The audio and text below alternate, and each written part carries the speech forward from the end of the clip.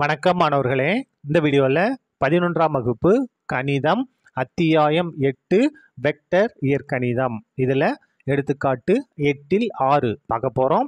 இதில் 5 கணக்குகள் இருக்குது. நம்ம ஒவ்வொன்றா பார்ப்போம்.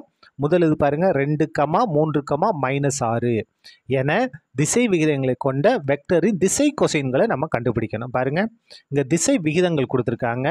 கொடுத்துருந்த திசை விகிதங்களை எடுத்து எழுதிட்டோம். இதை நம்ம வெக்டராக மாற்றிக்கலாம். வெக்டராக மாற்றிட்டோம்னா 2 i கேப், இங்கே +3, அதனால் +3 j gap -6 k gap.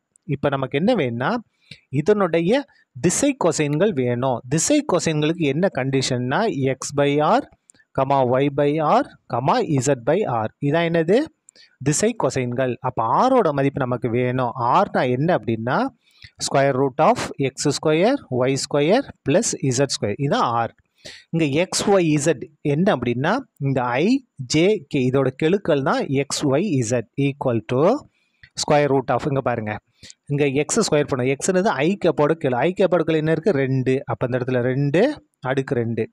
ஒய்ன்றது J கேப்போட கெழு 3 அடுக்கு 2. இங்கே அடுக்கு 2னா 2 ப்ளஸ் இசட்ன்றது கே கேப்போட கெழு -6 அடுக்கு 2 2 ஸ்கொயர் பண்ணால் 4 ப்ளஸ் 3 ஸ்கொயர் பண்ணால் 9 ப்ளஸ் -6 ஸ்கொயர் பண்ணால் 36 என்ன வரும் பாருங்கள், 36 ஒரு 9 45, 45 ஒரு 4 49. இது ஆரோட மதிப்பு. இப்போ இதுக்கு வர்க்கமாக எடுத்தோம்னா 7ன்னு வந்துடும். சரியா? இப்போ திசை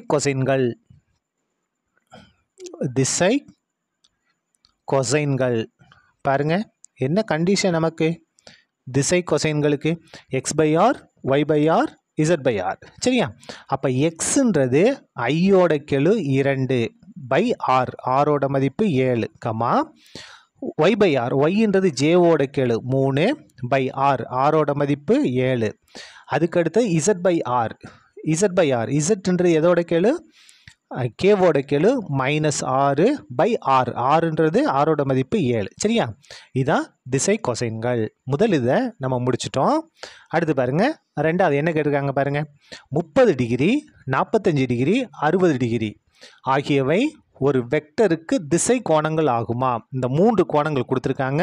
இந்த 3 கோணங்களையும் நம்ம என்ன எடுத்துக்கலாம், ஆல்ஃபா பீட்டா காமான்னு எடுத்துக்கலாம். அப்போ ஆல்ஃபா = 30 டிகிரி, பீட்டா என்ன எடுக்க போகிறோம் 45 டிகிரி, காமா = 60 டிகிரி. இது ஒரு வெக்டருக்கு திசை கோணங்களாக இருக்கிறதுக்கு நிபந்தனை என்னன்னா cos² alpha plus cos² beta plus cos² gamma = 1 வரணும்.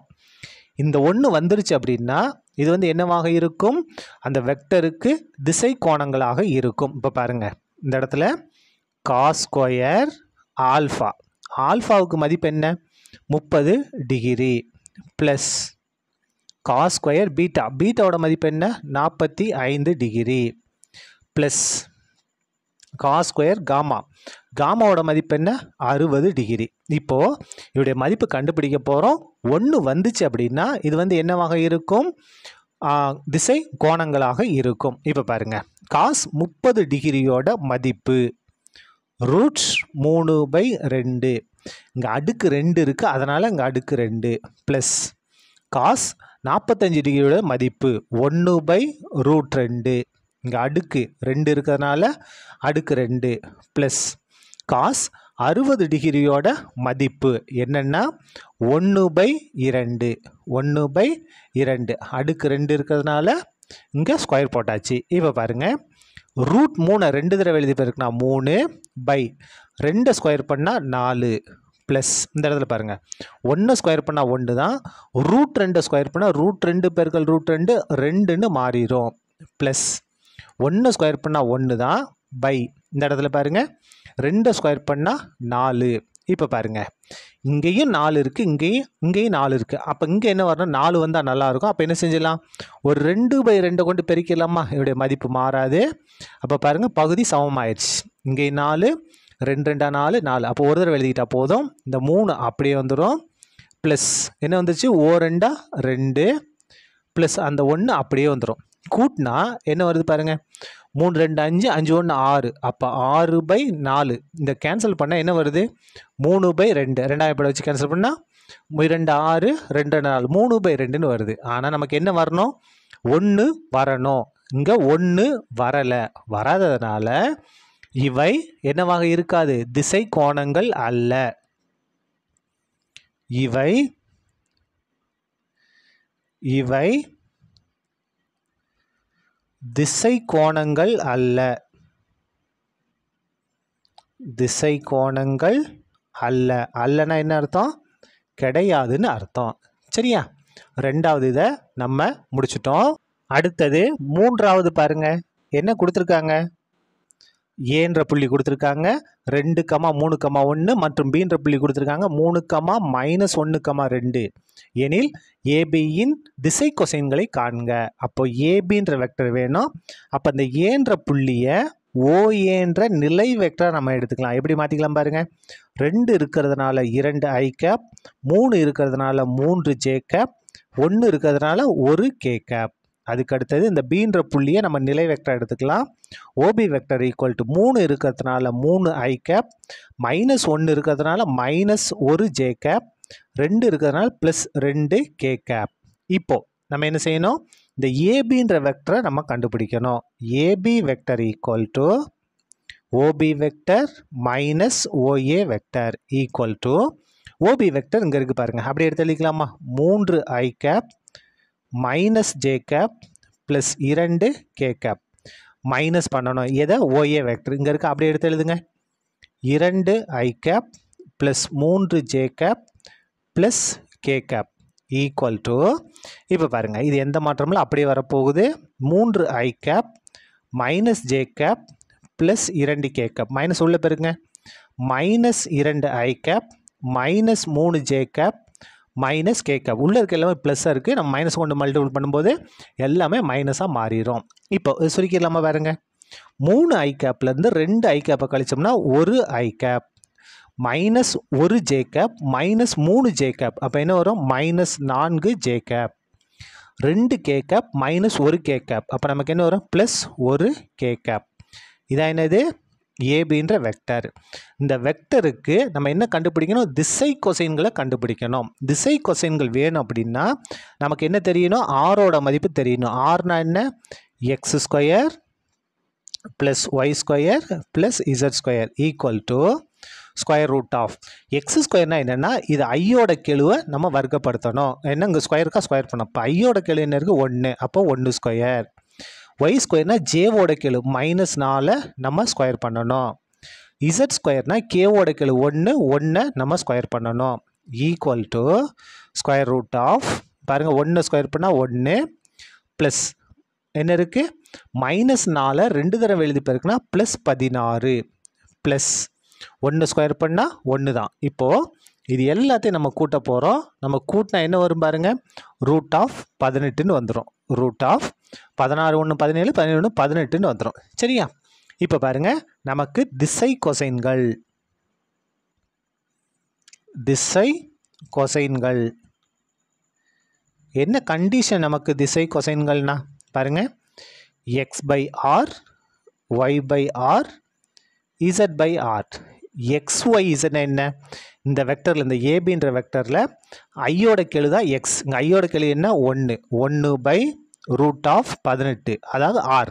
இங்கே ஆரோட மதிப்பு நம்ம √18 கண்டுபிடிச்சி வச்சுருக்கோம். இதுதான் ஆரோட மதிப்பு. அதுக்கடுத்து பாருங்கள் y/r. ஒய்ன்றது ஜேவோட கெழு -4/r. ஆரோட மதிப்பு நம்ம கண்டுபிடிச்சி வச்சுருக்கோம். எவ்வளவு, √18, z/r. இசட்ன்றது என்ன, கேவோட கெழு, கே கேப்போட கெழு 1 ஆரோட மதிப்பு பாருங்கள் இங்கே 18 கண்டுபிடிச்சிருக்கோம், √18. சரியா, இதான் என்னது, ஏபின்ற வெக்டரோட திசை கொசைன்கள். மூன்றாவது இதை நம்ம முடிச்சிட்டோம்.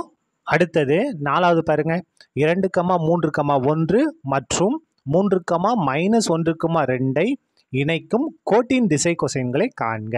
பாருங்கள் இதை நம்ம ஏன்னு எடுத்துக்கலாம், இதை பின்னு எடுத்துக்கலாம். பாருங்கள் ஏபின்னு எடுத்தாச்சு. இந்த இடத்துல பாருங்கள் இங்கே ஏன்ற புள்ளி இருக்குது, இங்கே பீன்ற புள்ளி இருக்குது.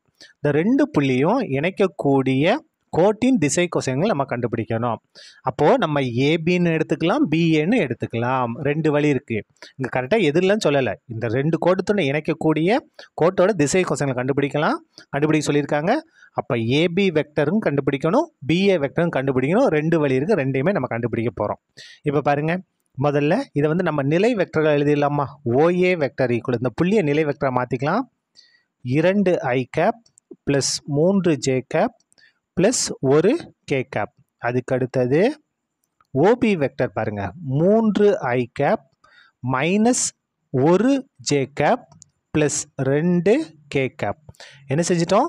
நிலை வெக்டரை மாற்றிட்டோம். இப்போ பாருங்கள், AB vector equal to OP vector minus OA vector equal to, இந்த ஓபி வெக்டர் நம்ம முதல்ல எழுதிடுவோம். 3i gap minus j cap plus 2k gap. இப்போ பாருங்கள், மைனஸ் பண்ணணும். எதை? ஓஏ வெக்டரை மைனஸ் பண்ணணும். அப்போ இங்கே மைனஸ் பண்ணும்போது என்ன வந்துடும்? ஒரே ஸ்டெப்பில் எழுதுகிற பாருங்கள், மைனஸ் 2i கேப். இங்கே மைனஸ் பண்ணும்போது என்ன ஆயிரும்? Minus 3j gap. இங்கே மைனஸ் பண்ணும்போது என்ன வந்துடும்? மைனஸ் k கேப்னு வந்துடும். Equal to சுருக்கிடலாம். 3iலேருந்து 2i கழிச்சிட்டா 1i gap. அதுக்கடுத்து பாருங்கள், மைனஸ் 1j மைனஸ் 3j என்ன வரும்? Minus 4j gap. 2k minus 1k, அப்போ என்ன வரும்? 1k வந்துருமா? 1k gap. இதான் என்னது? ஏபின்ற வெக்டர். இப்போது இதில் நமக்கு ஆரோட மதிப்பு வேணும். திசை கொசைன்கள் கண்டுபிடிக்க ஆரோட மதிப்பு. ஆர்னா என்ன அப்படின்னா square root of X square plus Y square plus Z square. XYZ என்னென்னா இந்த வெக்டரில் இருக்கக்கூடிய IJKவோட கெழுக்கள். இப்போ பாருங்கள், இங்கே எதோட கெழு? ஐயோட கெழு 1. இங்கே 1 ஸ்கொயர் பண்ணால் 1 ப்ளஸ் ஒய் ஸ்கொயர்னா ஜேவோட கெழு. ஜேவோட கெழு என்ன பாருங்கள்? -4. -4 ஸ்கொயர் பண்ணால் ப்ளஸ் 16. அதுக்கடுத்து பாருங்கள், இசட் ஸ்கொயர். இசட்டை ஸ்கொயர் பண்ண, இசட்னா என்னென்னா கேக்கோட கெழு 1. அப்போ 1 ஸ்கொயர் பண்ணால் 1 தான். ஈக்குவல் டு ரூட் ஆஃப், எல்லாத்தையும் கூட்டுங்க. 1 16 17 17 1 18 வந்துருச்சு. இப்போ திசை கொசைன்கள் எழுதிடலாமா? திசை கொசைன்கள்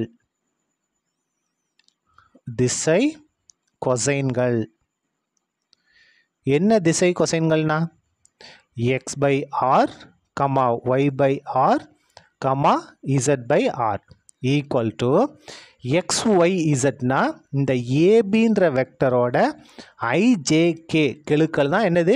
XYZ. இங்கே ஐயோட கெழு என்ன பாருங்கள்? ஐ கேப்போட கெழு 1 பை ஆரோட மதிப்பு இங்கே கண்டுபிடிச்சி வச்சுருக்கோம் ரூட் ஆஃப் 18 ஒய். ஒய்ன்றது ஜேவோட கெழு என்ன? -4 இல்லையா? By R. ஆர்ன்றது என்னது? ரூட் ஆஃப் 18 இசட் கேவோட கெழு 1 பை ஆரோட மதிப்பு இங்கே கண்டுபிடிச்சிருக்கோம் ரூட் ஆஃப் 18. இது ஒரு செட்டு. அடுத்தது நமக்கு இன்னொரு வாய்ப்பு இருக்குது. என்ன அப்படின்னா இந்த இடத்துல பாருங்கள், நம்ம இங்கே என்ன கண்டுபிடிச்சோம்?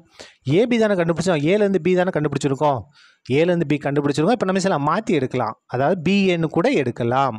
அப்போது பிஏ வெக்டர் ஈக்குவல் டு என்ன வரும்? OA vector minus OP vector equal to OA vector பாருங்கள் எங்கே இருக்குது? இங்கே இருக்கா? 2i cap plus 3j cap plus k gap. எதை மைனஸ் பண்ணணும்? OP vector. இதை நம்ம மைனஸ் பண்ணணும். அப்போ இங்கே ப்ளஸ் இருக்குது. ப்ளஸ்ஸே மைனஸ் இருக்குன்னா மைனஸ் 3i கேப். மைனஸ் இருக்குது, நம்ம மைனஸ் தான் பண்ண போகிறோம். அப்போ மைனஸ் இருக்குன்னா ப்ளஸ் j கேப். இங்கே என்ன இருக்குது? ப்ளஸ் இருக்குது, நம்ம மைனஸ் பண்ணோம். அப்போ என்ன ஆயிரும்? -2k கேப்னு வந்துடும். சுருக்கிடலாமா? 2i gap minus 3i gap என்ன வந்து? 2i minus 3iனா minus 1i gap. 3j cap plus 1j, அப்போ என்ன வந்துடும்? 4j gap.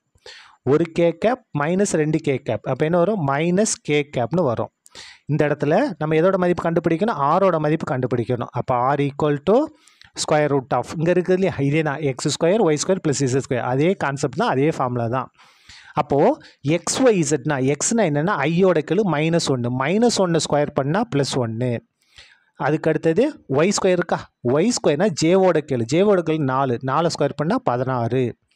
அதுக்கு அடுத்து பாருங்கள் இசட் ஸ்கொயர். இசட்னா கேவோட கெழு -1. -1 ஸ்கொயர் பண்ணால் 1 ஈக்குவல் டு என்ன வரும் பாருங்கள்? 18 வந்துருமா? இப்போ இதனுடைய திசை கொசைன்கள். திசை கொசைன்கள் என்ன வரும் பாருங்க, ஈக்குவல் டு இதே தான் X by R, Y by R, Z by R.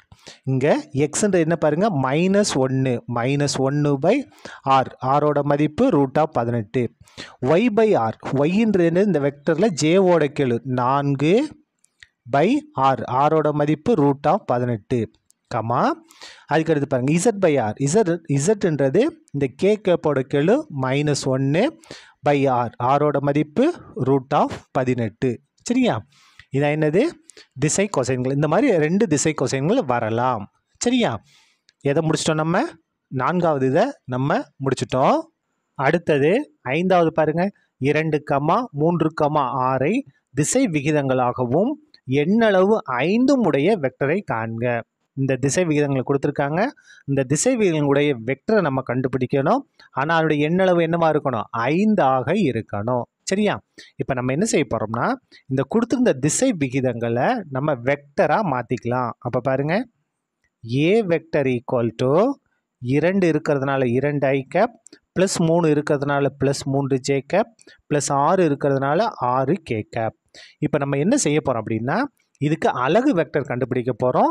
நமக்கு ஒரு வெக்டர் கிடைக்கும். அந்த அலகு வெக்டரை நம்ம என்ன செஞ்சோம், 5 கொண்டு பெருக்கிட்டால் போதும். அதுதான் நமக்கு தேவையான வெக்டர். சரியா, அலகு வெக்டர் நமக்கு வேணும் அப்படின்னா என்ன condition, A gap equal to A vector by modulus of A vector. சரியா, இங்கே ஏ வெக்டர் இருக்குது. இப்போ நமக்கு என்ன வேணும், மாடுலஸ் வேணும் இல்லையா, modulus of A vector equal to மாடுலஸ்னா என்ன, ஸ்கொயர் ரூட் ஆஃப் என்ன செய்யணும், இதில் இருக்கக்கூடிய ஐஜேகே அப்படி கெழுக்களை வர்க்கப்படுத்தி கூட்டணும்.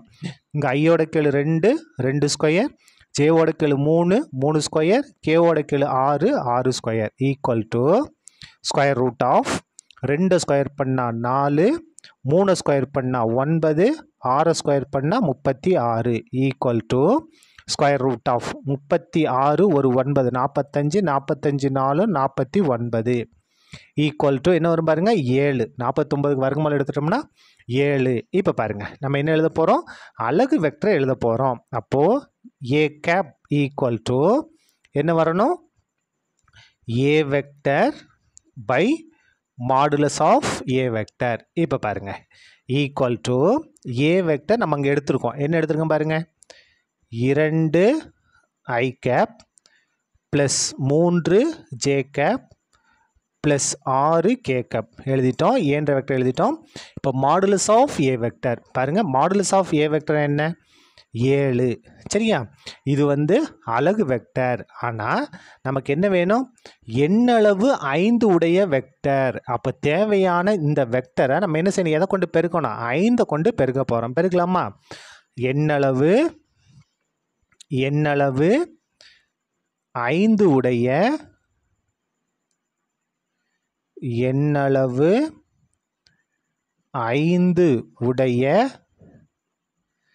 தேவையான வெக்டர் என்ன அப்படின்னா, ஈக்குவல் டு இந்த கொடுத்துருக்க வெக்டர் நம்ம கண்டுபிடிச்சிங்களா, அந்த அலகு வெக்டர், இந்த அலகு வெக்டர் அப்படியே எழுதிக்கங்க. 2 ஐ gap 3 j cap plus 6 K gap by 7. இது என்ன செய்யணும், 5 கொண்டு பெருக்கிடணும். எண்ணளவுனால இந்த 5 கொண்டு பெருக்கிடுங்க. இப்போ பாருங்கள், நம்ம கடைசி ஸ்டெப்பு ஆன்சர் எப்படி எழுதிக்கலாம்னா 5/7ன்னு எழுதிக்கலாம். ரெண்டும் ஒரே அர்த்தம் தான். 5/7 தனியாக வெளியெடுத்து எழுதிக்கிட்டு இந்த இடத்துல 2 ஐ cap plus 3 j cap plus 6 K gap. இதான் என்னது, நமக்கு தேவையான எண்ணளவு 5 உடைய வெக்டர். சரியா, அவ்வளோதான். இந்த கணக்கு முடிந்தது. நன்றி.